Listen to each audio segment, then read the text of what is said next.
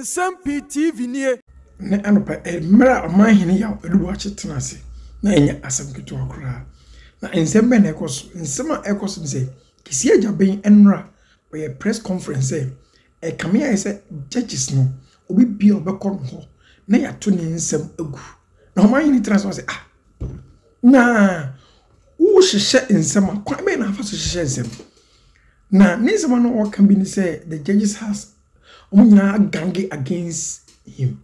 Na eno no man say as we dey hear din kwalasem na wo di case go court na case we say go high court na ko na the constitutional supreme court no matter what judges number twatching na we are renowned lawyer just what you din na ade na the we abesi a show nima na ono dey go who say guys in resign precon kire say we din judges ya say o ma gangi against you Omanim na osa ko ye adwuma na obeye dai na watumi ni o ma ye adwuma because na adodan ko agufu ado entimi sa all the judges unya case judges ya na besade ko nti ono de ohu se ka best focus Kissi Agyabeng so or resign dan so because wa atena ho na wa complain na so case bi adbekubia ye beto atwen na we de ye nkola asem en oyedi na yenko yentie Kissi Agyabeng nsem okan any yewura I friends say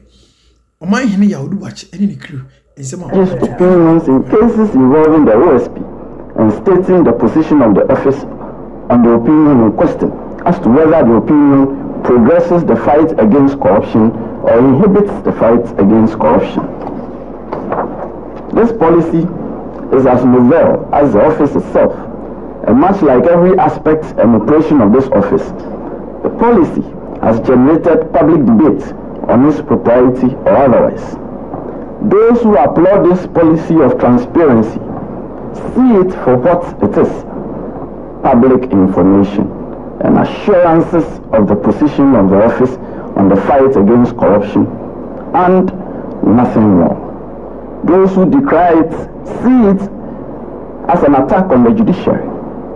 Indeed, I have had several calls from well-meaning lawyers admonishing me that they have heard talk that our friends who have been elevated to the bench and presiding over cases in court do not take very kindly to criticism, especially of the public calling out variety as we do, and that if the office persists in the media releases, the judges will gang up against the office and throw out all our cases.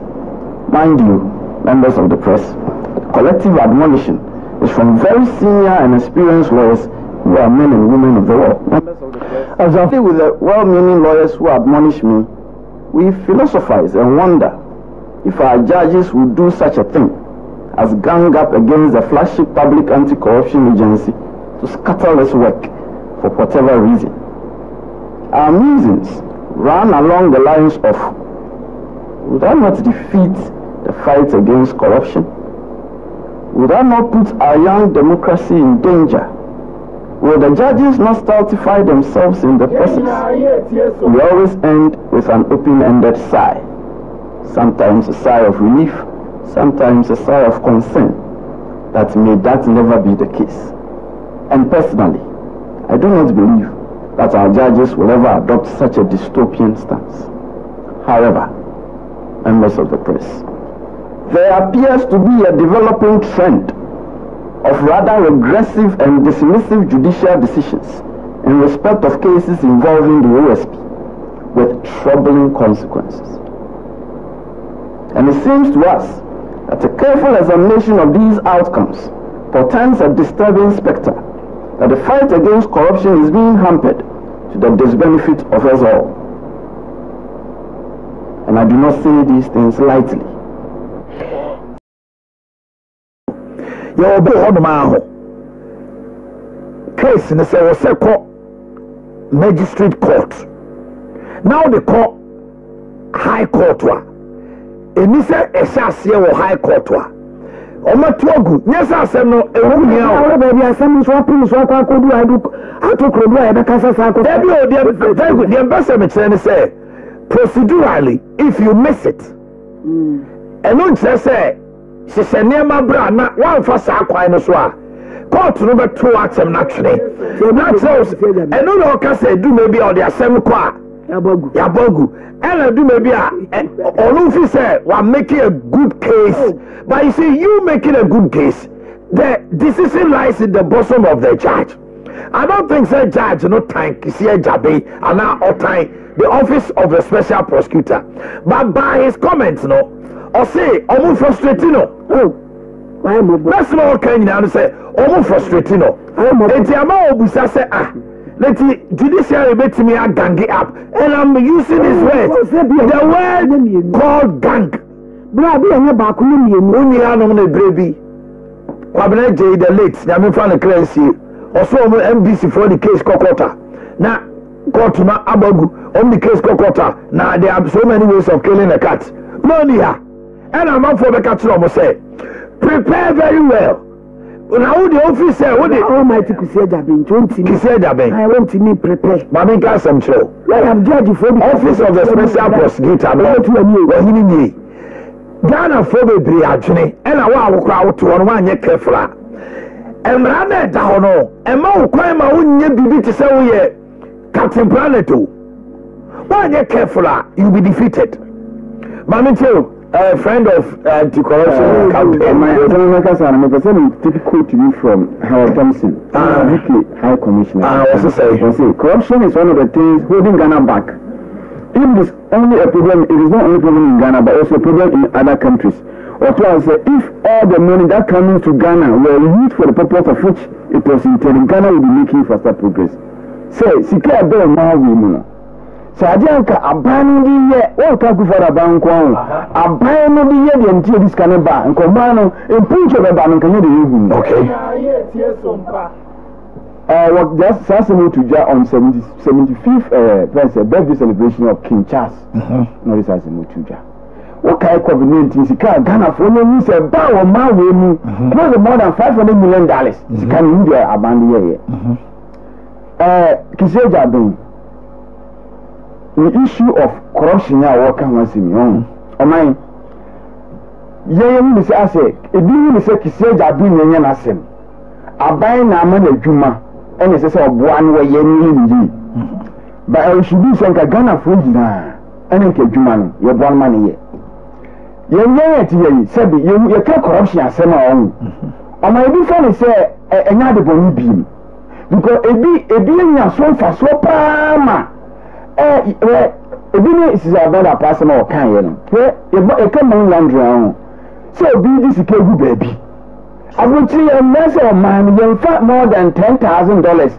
and to coin any plan from for am Ghana for the edis amani ejuma but uncle finish gu no I can dollars do baby no more for $100 all because see you know you said the holiday no bi Mami say na kese me come mami ya zambe wa mpanyo ku for isi e kana na banando be fia no mami me am tie mi tekuni simple me $5 million jira from wa metini ama me no esi o memu because at that time we sketch on mpanyo no and the money landing and for that matter we hold sika ya dia o man no e man e kasetia Kissi Agyabeng enya problem me one hwe on say you be me say Kissi Agyabeng na appointment and for that matter ni relation the nurse say judges be no chile no man we me ya dia make like say judges ni bi ebi I pay that time for Kissi Agyabeng to who say anas because anas lawyer no of course it's no e kwai amofa so ba judges no mu mo appointino sa na mania emra so say o so yeretua aka sa na wo hu no mi say na mi hu no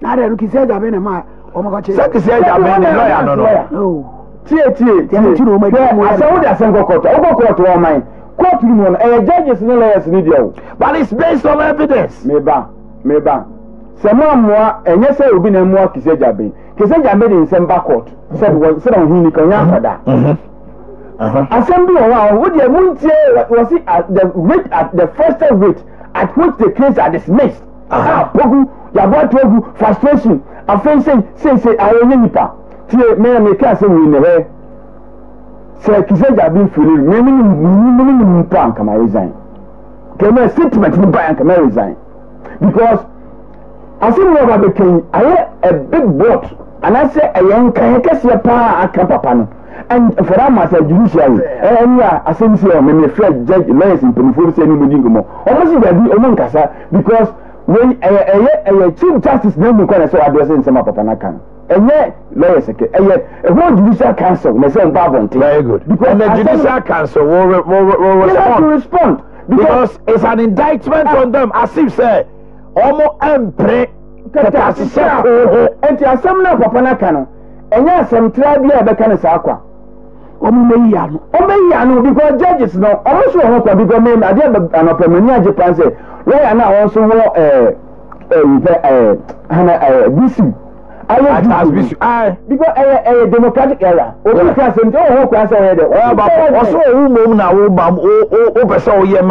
nipa time judges no because say the case no but toward man no evidence or the call no Charles BC case no or no any lawyer. Ono ko jina court eko toto ma no ye no based on the evidence before the judge bi eno wa ofini pemu a say Kissi Agyabeng meta wa ntimi de asema to dwawo ensem bi wo no ma e bia ono kwan of us so fi say wa make a good case nti e was say call in favor but e bia asema bi busanes has there been any travesty of justice when to me anka say judge bi jina emra bi so a emra no ene Ghana mra babra and what dear Buasem. There's no travesty of justice here. There is no law, and the judge went out of the law, no yet be on his own. It is based on the evidence, and the evidence is the game. So if you don't have enough evidence, I brother passed me a toje.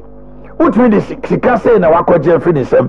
Bank of Ghana, I'm a different figure. Wow, so I'm a figure be a brother pass on a different figure. Judge in 1 year. And then a boss and figure put a year. Is there a law? Say, now what does the law say? Law say, we're going to me and first group. Have you seen the money? Sikan assuming we are.